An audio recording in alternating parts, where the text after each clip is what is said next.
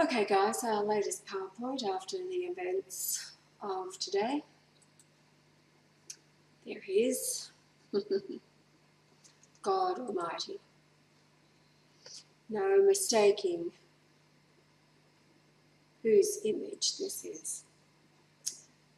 Now, the first news from Giuseppe this morning ended at 10:48 a.m. our time, or 2:48 a.m.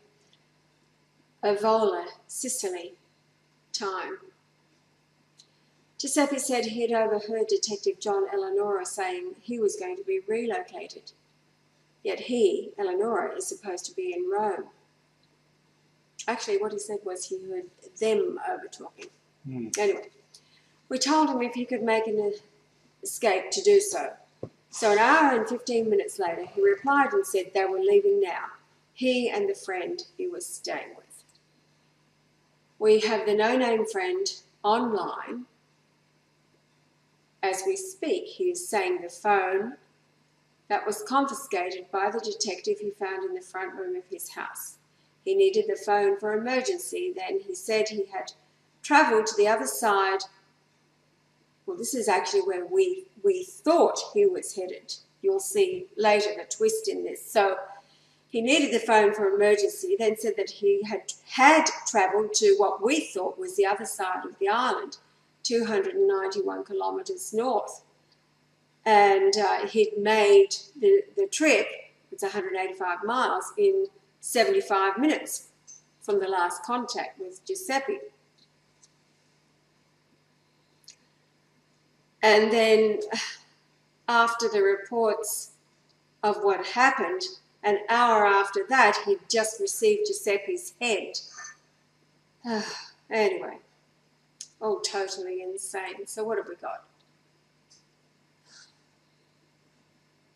As you've read in the letter attached to the upload we did this morning, which was the first reaction to this news, and then we began going, hold on, this doesn't add up. So the conversation continues about what he told us in the letter. We asked questions, like, you know, the ditch.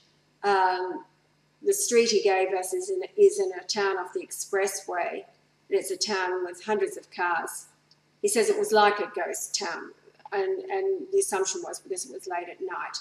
The car is in the ditch, he said in the letter. If you read, the car ended up in a ditch. Yet when you Google the area and get down on the street level, there's no ditches at all. There's no, it's lovely actually, quite flat road right to the curb and guttering, no ditches.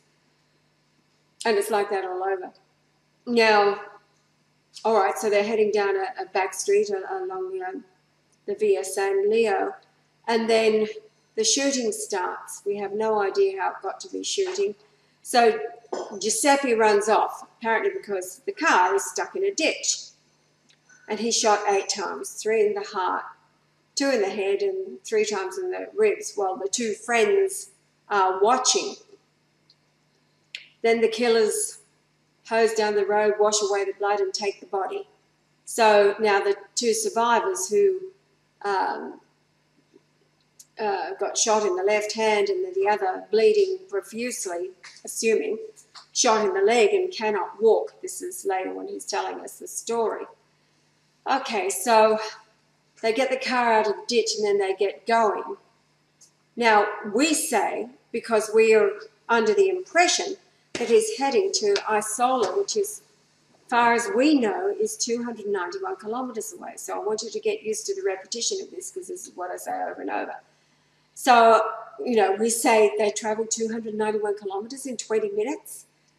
And, okay, so he's made it to Isola, which we're thinking is that far away, waiting for a doctor and a nurse to come to the place where they are staying. And the man shot in the leg, who is a friend, in this time, makes a funeral card, sends it to Ya's email, and saying that he got the photo off the internet, and he also had one like it at home, and then please burn a candle for Giuseppe. So now we go to do the math. 291 kilometres, remember this is what we are thinking because this is what we found. Less than 9.42 kilometres from Avola to Casabili, where apparently the shooting took place, and then they made their escape. So, you know, they've travelled another, in our minds, 281 kilometres in 20 minutes. Hello. And then he's online within, actually it was less than that, it was within 18 minutes from the last,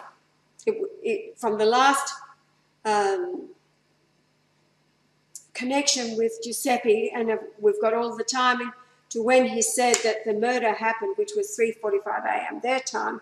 18 minutes later, he's travelled in our mind 281 kilometres, so it's 18 minutes, and then he's had time to upload that lengthy letter to the Facebook, change the Facebook page, and locate photographs, all kinds of things that, as you know, take time. So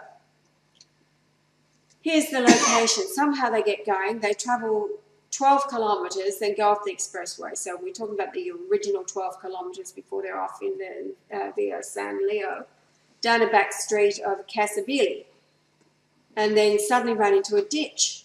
Yet the population is 5,800. You can see there's no ditches. The average road height is 52 metres above sea level, and we're told it's like a ghost town. I'm assuming because of the time of night, and whatever. The Google Earth, like street view, going down that whole street, and there's no ditches. There's no ditches at all. Actually, they're lovely and flat, aren't they? Mm. We'd like to have roads here like that. Mm. So, anyway, this is where it's all heading. Let's move along here. So, yeah, this is all happening from Giuseppe Civello's Facebook page. Now, when Giuseppe was talking to us before, like yesterday, there was no avatar on the page. Now the avatar's been re-uploaded, it's been fully activated, and supposedly this dear friend of 10 years is in Isola, north of Casabili. He's called for medical help. A doctor and a nurse is on the way. Now the population of where we thought they were headed over here is 7332 in 2010. So this is the distance that we're thinking that they've had to travel, and kept saying over and over. So in our mind, 20 minutes after the shooting, they've got the car out of the ditch. How did it get? Anyway. Shot in the leg, avoided capture, watch as the killers take the body of Giuseppe away, and others hose down the road to remove any evidence and not disturb the residents with at least 10 gunshots. Now, it was me talking to him, and I repeatedly say to him, the distance from Avola to Isola is 291 kilometres. And then Yar said, you know, it was a 4-lane expressway, links the towns, and to travel this far in 20 minutes, because he was saying that the murder happened at 3:45, and then it was only 18 minutes later that first contact was made with us, means an average speed of 840 kilometres per hour, or at 100 kilometres per hour from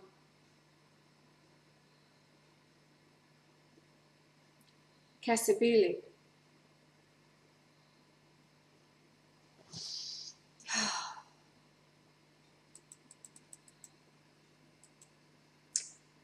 So, Giuseppe's friend, who supposedly grew up in Sicily, had no answer for Isola province of Palermo on the north side of the island, which is in a straight line 222.2 kilometres, from the other Isola in Syracuse province, northwest of Casabili.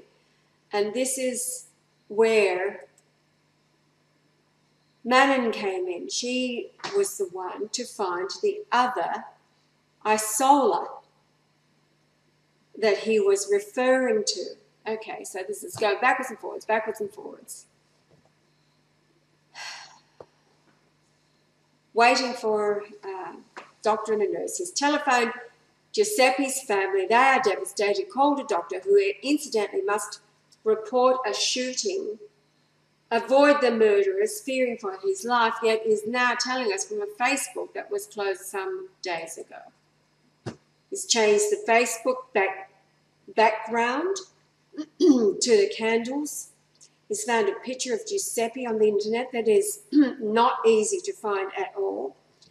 Made up a remembrance card and sent it to Ya's email. And all this while, bleeding to death from a gunshot wound in the leg. In addition, he says he saw the murderer and can identify him, yet is seemingly not concerned after the severed head is delivered to the door and he answers the door. Okay. As this is not enough, he has no idea there are two towns called Isola. He implied the ghost town may have had men lying in wait. If this was so, how come the killers knew they had escaped 12 kilometres away, rushed into position, yet could easily have shot them all as they escaped the 14 security people? He sends a picture of the detective he found on the internet, says he saw him shoot like he was a marksman, and the photo, of course, is not the detective at all.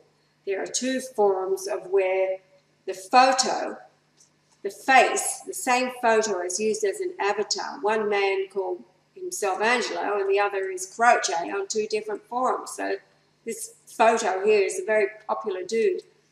And then this is the funeral card that he's made. Oh, hello. Yeah.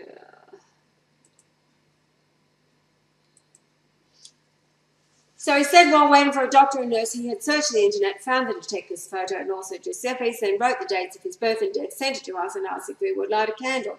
He uploaded to the Facebook the photo of John and Eleonora, the fat fuck named supposedly by Giuseppe, who had coined this nickname, adding he would kick him in the balls next time he came to the house. Very brave but stupid. So at this point, Ya asked for the address where they were at, so he could send a Federal Express to pick up the severed head and ship it back to Australia. All right, so let's review. Originally, accordingly, there was a cop at the rear of the house, and the detective John Eleonora lived nearby. Then we're told there are 14 security men guarding the house, but they have a plan of escape, a friend with a car. Then the confiscated phone is found in the front room, and the phone was supposed to be taken by Detective John Eleonora, an American-Italian. His photo he had found on the internet, adding Eleonora had been hired by the Vatican, the same who told Giuseppe to stop watching the internet, yet did not take the computer away. So, of course, the photo is not him. So, from the shooting, another 20 kilometres to a rectory. He had phoned ahead, and yet who knows the phone number of a rectory? But instead of going to a hospital, he goes to a priest, search the internet from the rectory, photoshops, and on and on and on. So try it. Search either men, and nothing is easily located. How long does it take to drive 20 kilometres? 20 minutes at 60 kilometres per hour, and 16 minutes at 100 kilometres per hour. And it's all a ploy to put us off going to Rome. What they're doing is obvious. They wanted us to let them know when we will be in Rome. Yes, because we got this email supposedly from Giuseppe. Tell us your plans. Tell us everything about your plans and your itinerary. And of course, we didn't. We said we'd be in Europe, outside of Italy, gathering together followers as there was no rush, as we were in a Revelation 11:17, waiting for May 10th when the annular eclipse occurs in Australia. We were told by the Eleonora collection Francis had something up his sleeves, plural. Even a dumb detective from America would get the word sleeve and not sleeves, glamour, right? Suggesting that the murder of Giuseppe would take place, and also dueling that with Benedict, being so sick, and then that report, etc. So two sleeves, Giuseppe and... So, Ebola at an old police station, and never had access to a computer. His story was typed by a cop from Rome, name unknown, On that point, the logic falls apart. It is alleged Giuseppe is taken to a house in Avola to stay with an old friend of 10 years. We asked if he had money. He said, nope. He said he paid very little rent to the friend, yet Francis had chosen the house. We asked if he had a webcam. He says no, the same style of computer he used in the office of Pope Benedict. We asked if we sent a camera to where his friend worked or a post office. No answer. Means no friend at all, no rent, no job. We are told Francis had removed the address. Question, his friend did not know his own address of the house selected by Francis, where Giuseppe had access to a computer? One conclusion, Francis the talking mule would have been smarter than that. Francis is very concerned. He knows he is Lucifer. We flushed him out when he became Pope. Revelation 11:17, saying, we give thee thanks, O Lord God Almighty, which art and wast and art to come, because thou hast taken to thee thy great power and hast reigned. It's the annular eclipse on May the 10th. Luke 15:22, but the father said to his servants, bring forth the best robe and put it on him, and put a ring on his hand and shoes on his feet. Ring, 11:46 from 11:47. A finger ring. And bring hither the fatted calf, and kill it, and let us eat and be merry. For this my son was dead, and is alive again. He was lost and is found, and they began to be merry. The great pyramid, unfinished Queen's Chamber, the bridal pass is 1521, pyramid inches long. We healed our first AIDS victim in Port Moresby in October, on the 22nd of October 2008. Add 1521 days equals December 21st, 2012, the end of the Mayan calendar.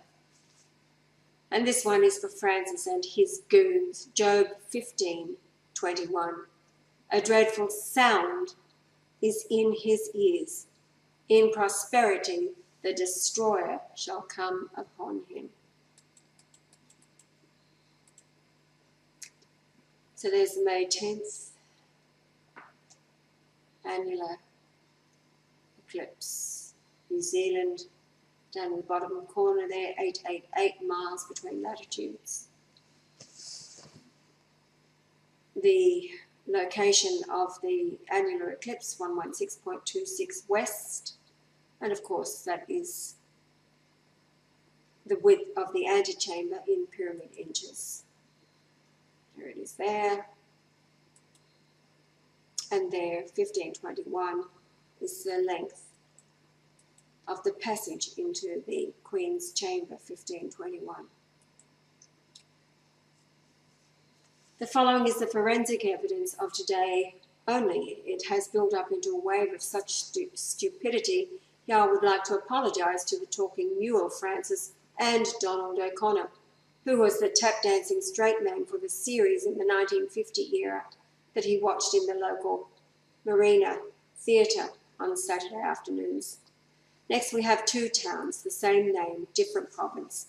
One 20 kilometres away and the other 291 kilometres. When we questioned Giuseppe's alleged friend over and over and over about it, he did not pick us up on it, as he is from Rome and not familiar with Sicily. So this is all the events of today. Here's the conversation. You can go through it at your leisure.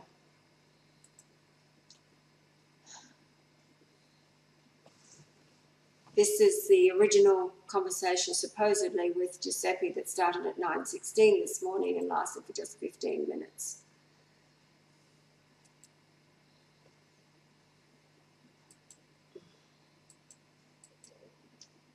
Yeah, I'll ask if he knows any mafia. Now he's saying that, and his language is devolved. He's talking about Eleonora as the Italian-American. He says he lives in Rome now.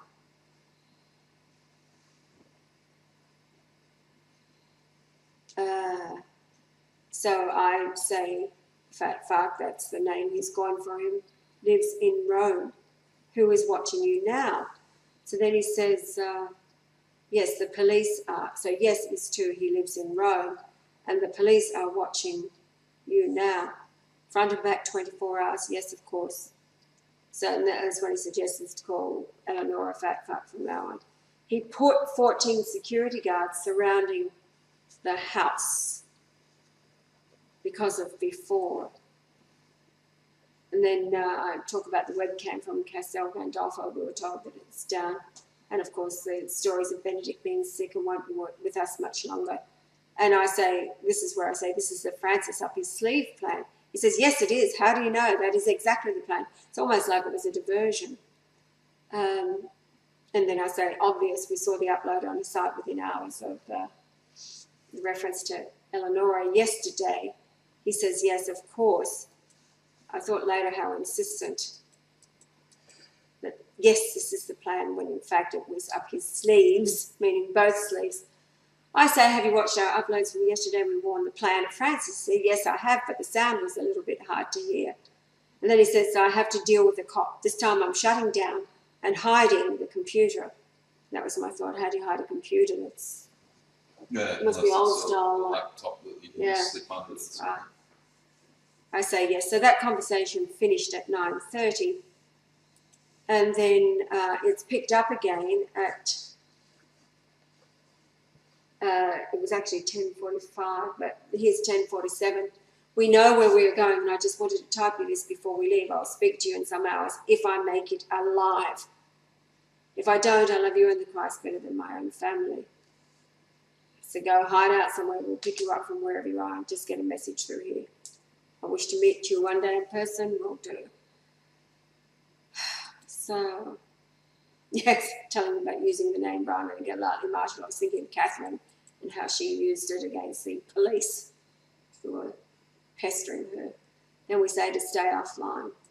And then you can see here the timing of this. That was 12:03 p.m. This is Queensland time, Australia. Now,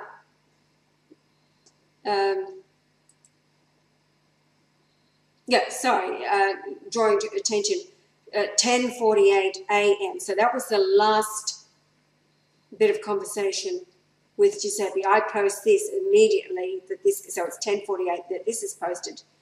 But that, he didn't see that. It wasn't marked as read. And then suddenly at 12:03, so this is only 1 hour and 15 minutes between this and then the posting of this very long letter that comes in from the supposed nameless friend who was granted access to the login information, blah, blah, blah, announcing the death at 3:45 a.m. So this was, again, 18 minutes before contact was made when he's in Casabili. Here we go. You can read through that. Our plan was to head north to a town called Isola, had to pass through another town, etc., etc. We'd only had contact drive us. He was slightly wounded on his left hand. I was shot in the right leg and cannot walk at the moment. I will be treated by a doctor and nurse who are to come to where we are staying soon. I had retrieved my cell phone before we escaped in order to call for help. Now that would have been the stupidest move ever, because everybody knows you can track anybody through their cell phone. So why just piss off? Anyway, here we go. The description, Giuseppe was shot 8 times. From what I saw, it looked as if he was shot 3 times in the heart, twice in the head, and another 3 times around his ribcage. Apparently, now this is where it's really stupid. Apparently, the detective is well aware of how to use a gun, that dirty bastard. Well, that sounds like the detective, like blowing his own horn there. In terms of the whereabouts of dear Giuseppe's body, like, who talks like that? I believe the inspectors working with Detective John Eleanora had taken it with them. Had taken it with, and cleaned up the blood in order for people not to notice. Like, what about the 10 shots? He was killed on the road while running as the car had gotten stuck in a ditch. But we later got the car out. When you saw the map of the road, completely flat, no ditches. He died screaming in Italian, Brian, let it go lightly, Marshall is the Lord Jesus Christ, almighty and everlasting. Never before in my life have I witnessed such loyalty and trust, even to a man one has never been. I myself now believe that Brian Marshall is God. Like, all very sus. You can see the posting. That was all posted, all in 1 minute. So he never mentioned what his name was the whole time? No, the whole time, no. That's very sus as well. Yeah, it is, totally. So, you know, of course, I see that, and I immediately burst into crying, wailing. And because it's a horrible thing too. It's the last thing, I think I said to you a couple of days ago, didn't I? If anything happens to Giuseppe, yeah. Anyway, so here it is. Go through the conversation and see, like already he's got things so organised. I will leave his account on for people to pay their respects. Like, let's hurry this up. And he immediately asks, you know, at 12:13, he says, Mrs. Martha, I want you to do a web video of a memorial service that you can do in honour of Giuseppe. I'll send you a picture of him. You know, this is all within minutes. You know, so yes, okay. I just found it on the internet. I have this picture at home as well. So where is home? Like, supposedly they were supposed to be at his house, but it was a place found by Francis. Yeah. Anyway, this is where I say, well, we've recorded the immediate announcement. We'll use this for the next one. So that was the one that we uploaded this morning, you know, shock and horror. However, once we did, it was like, wait on. None of this is adding up. So, we talk about the end time witnesses, prophecy, all kinds of things. Please light a candle. Yes, okay. You told your husband's email. I sent a simple funeral card. Oh, well, then you can see here the end of that conversation, 12:45 p.m. I sent a simple funeral card. And then the next contact, because we've said stay offline, is at 1:55. So it's an hour and 10 minutes later. And then there's the head turning up at the door. Oh my God, I can't look. By this time, we've gone, wait on it. So I say bullshit, and then you notice it drops from, you know, screaming case down to serious exclamation mark. Like, yeah, that's when I go, yeah, right, tell Eleanora to fuck off. He says, oh, way ahead of you. I hate that man. Then I say the bullshit letter, all timing out. What are you talking about? Now, I say the letter you posted about the death of chat, all the distances make it impossible to have occurred. And then I say, you are not his friend, you are one of them. And then he says it only takes 13 minutes to get from Avola to Casabili, which can all be determined by Google Maps. That's how everybody gets their driving distances and time. That's what we did. I say, you said you made it to Isola because we're still thinking it's over the other side of the island. I just love my friend tonight, not this morning. So this is the conversation going on and on. I say, where are you? Isola is 291 kilometres from Casabili. He says, Isola, and am being prepared to go to a hospital. Then he says, yes, we came back faster, and I don't know what that means. Then I say, Isola is 291 kilometres from Avola. Now, if you knew the area right there, you would say, wait on, there's two Isolas. There's one on the other side of the island, yes, but that's not the one I'm talking about. Then he says, do you know how fast we were going? And I say, 1 hour and 15 minutes, impossible. Then he says, we were being hunted down. And then I say, and you had the letter posted? These are small Sicilian towns. There is no traffic.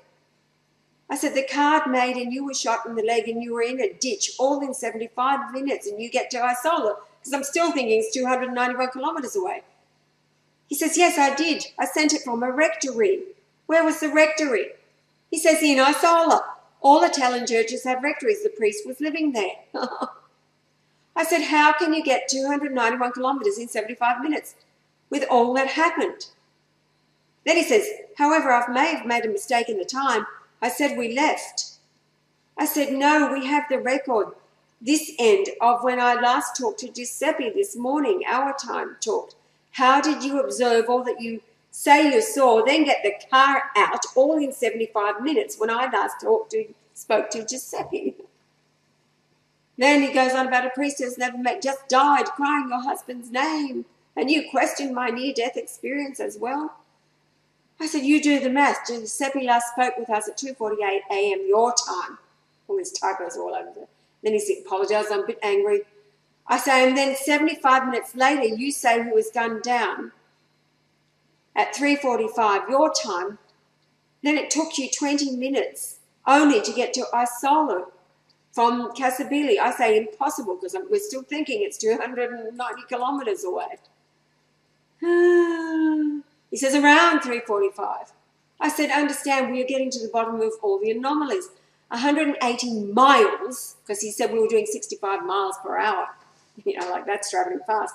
At 65 miles per hour would take you 2.67 hours without the shooting and the ditch, etc. Then he talks about his poor family. I said, we spoke with Giuseppe this morning, and 75 minutes later, you come online with a letter full of holes, and you were supposed to have made it 180 miles in 75 minutes with all going down, that you say, no, not possible, any part of it. I'm crying right now. I told you I made errors. I get it. I said, and then we talk about zooming on the roadway, and there are no ditches anywhere. It's all flat. Well, who do you think lives there, huh? Who's occupying those houses? I say, who then? I read his emails to you. Both knew that Eleonora knew what we were doing. They probably had their men occupying it. You wouldn't believe the shit we went through. House arrest for 9 fucking days. They planned this. Things these guys are capable of. Oh, heck, I don't know what we're up against. I said this morning's conversation with Giuseppe was that him. You guys should instead try to think of your strategies when you get to Rome, instead of focusing on an error I made in the letters. Screw it then. If you don't like it, with all due respect, I should have taken the bullets for him. I said, do you understand it is the timing of all? Not possible for you to go through all in 75 minutes. Forget the letter. If you had not written it, none of it is possible for you to get to Isola and then to communicate with us. Not possible, because we're still thinking it's 290. He says, I called the priest on the way there. I say, is he with you now? And then he talks about being born in Pacino and know most of the priests living in the Archdiocese of Syracuse. And then the priest is scared as fuck, so he knows he's not. I'm sorry, apologising. And then that's where I leave it. I just can't go any further with it. So then Michael and Manon, it was actually Manon and Callahan, Michael traced the origin of the transmission of the bullshit death of Giuseppe. Since Francis cannot kill him, the bottom line was all to try and prevent the two of us going to Rome, saying we'll be arrested and all kinds of things. We will not be in Rome. We will be touring Europe until Francis is taken care of by Yahweh's angels, and we will be videoing the second son from all over Europe. When the time of Revelation 11:19 is reached, then we will enter the Vatican. And where is Giuseppe now? Google Earth, those coordinates, and here he is. In jail. Let the world think he's dead. The same with Benedict. Could have a funeral planned with Benedict. Let the world think they're dead. when in fact they're in a private prison. So folks, that's it for tonight. It's been a long, it's 2:35 a.m. It's been a real roller coaster today. It's been a roller coaster day. Unbelievable. What will tomorrow bring? A few more smiles, I hope. Yeah. So, litigators.